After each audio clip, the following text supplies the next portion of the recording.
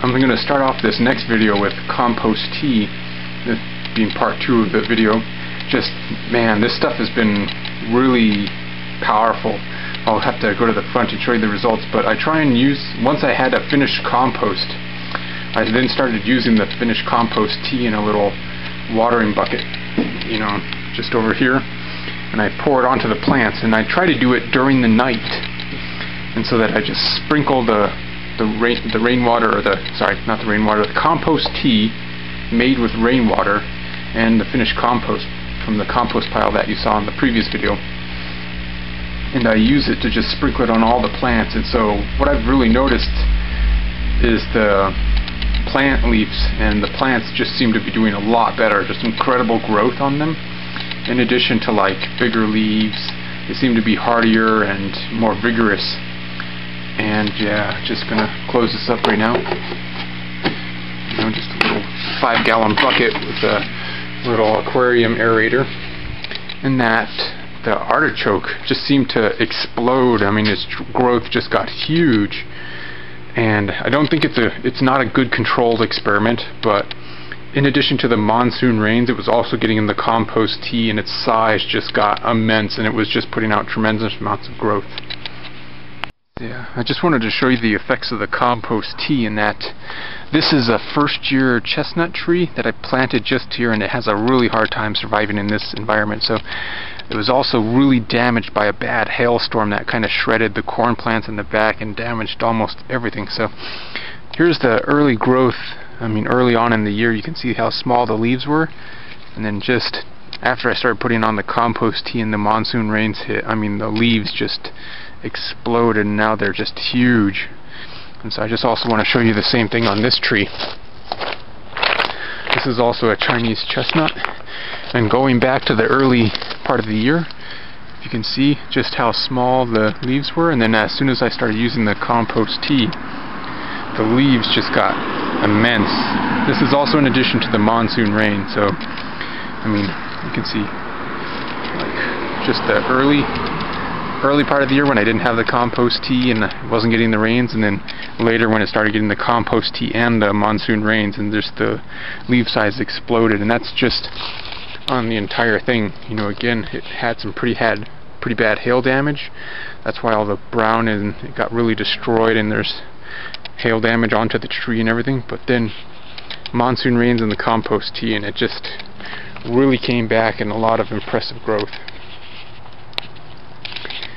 So, just want to talk to you about the front yard. So, yeah, those Jerusalem artichokes over there, just really impressive. Barely gave them any water, and now they're starting to really blossom out now, showing the leaves. Volunteer mimosa tree, chestnut tree, you know, and this is rock mulch. It was all here pre-existing. More volunteer plants down there, grasses, gypsum weed, mimosa tree, and I'm gonna just keep the mimosa trees and use them as nitrogen fixers and feeders to keep this entire area revitalized, because I'm not able to put down compost or fertilizer in this area. So I'm gonna just use those mimosa trees as volunteer plants and just occasionally trim them and chop them and drop them and keep them feeding this area. So another nice feature was just this area right here, in that there was already presently kind of a natural like little swale. So I finished another water rack to harvest the rainwater. I'll just show you real quick. I haven't done a video on this one, but it's just a completely different design in that I use 2x6s instead of 4x4s to capture the rainwater. And you know, just immediately the overflow actually kind of goes over to that natural swale. So if there is any additional water, it gets again slowed down out into that natural swale, spread out, and then trying to sink it as much as possible into that area. So I'm hoping that it does well. I mean, it was working last night during the heavy monsoon rains when it was getting full. Yeah, just a quick video, just the rainwater harvesting system. And during any storm, this is about a 500-gallon system. It becomes full, and then I just use it, you know, during the days when there's no rain. And yeah, you can see that there are leaks, you know, and that even with some of the, I tried to set it up really well and caulk everything and seal it, and so I mean, there's mostly no leaks on the parts because I've now learned how to fix them, fix the leaks. So, and I've done some better engineering and changing these parts instead of using 1.5 to keep it at 2 inches. So, yeah, on the new system, there's hardly any leaks there up at the top. But yeah, I mean, eventually stuff does leak, and so the bucket's catching the drips, and I periodically empty them. So over time, I'm gonna fix those, work those out, get rid of them. But yeah, in this area, you know, trying to keep the amount of water down so that there's no growth in this area, because I don't want it to attract termites and stuff like that, and trying to keep the water out of this area. So yeah. Lastly, I just wanted to mention some of the animals that I've seen appearing in that. Over in the compost pile, tons of cockroaches, pill bugs, roly-polies, worms, all sorts of animals. There's tons of lizards that patrol this wall. Ants now come up and down here. They will either come from the neighbor's yard or they'll come from this large ant colony over there. So I'll have tons of lizards in this area, you know, hanging out looking for ants. Bees, wasps, birds, checking out. And then yesterday I even saw a roadrunner. Roadrunner was trying to chase all my lizards, and so yeah, I think there's like maybe 5 or 6 different lizards that I can readily identify as being different that live in this area, so I think that roadrunner was after him. And let's see here. Yeah, I'll occasionally see quite a few worms, wasps, yeah, ants. Let's see here. I think that's all the animals that have come back to this area.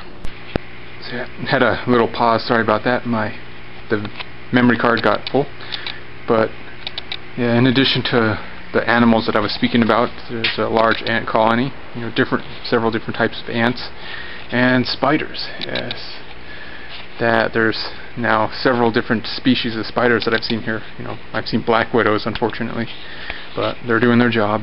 Daddy longlegs, red-butted spiders, and a bunch of other spiders. And earlier in the season, I saw praying mantises, but I don't think they made it all the way through. So hopefully they come back. And I believe that's all the animals. So I mean, this is the progress on the first-year permaculture experiment. So. Yeah, I'm just going to keep it going to see if it actually, you know, does the trick, but I mean, so far it looks to be working.